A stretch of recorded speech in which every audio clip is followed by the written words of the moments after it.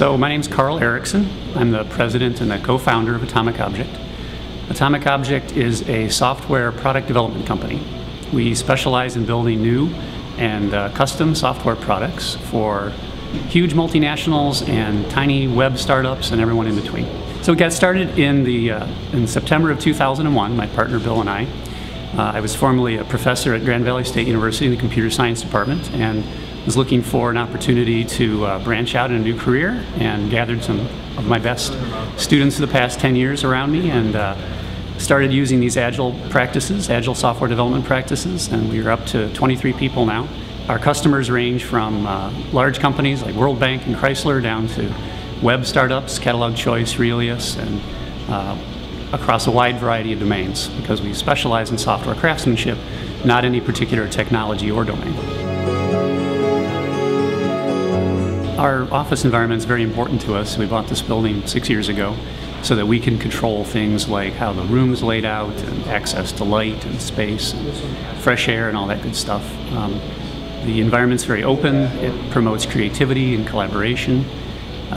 Very important, all of our work is together, down at the micro level, pair programming, 2 people, 1 computer, and up to the team level. Nothing's done solo here. It's personally very rewarding to me, the fact that we have 23 very smart people, mostly between the ages of 21 and early 30s, and that we're located right here in the central core of the city. Over half the people who work here either walk or ride their bike to work.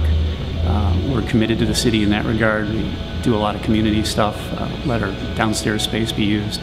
So we feel very much a part of developing Grand Rapids and moving it into what Grand Rapids and Michigan in general needs a lot more of, which is knowledge workers and exporting the sort of the holy grail of service export. Last year, 40% of our revenue came from out of state. So we're basically selling our services to companies in California and on the East Coast.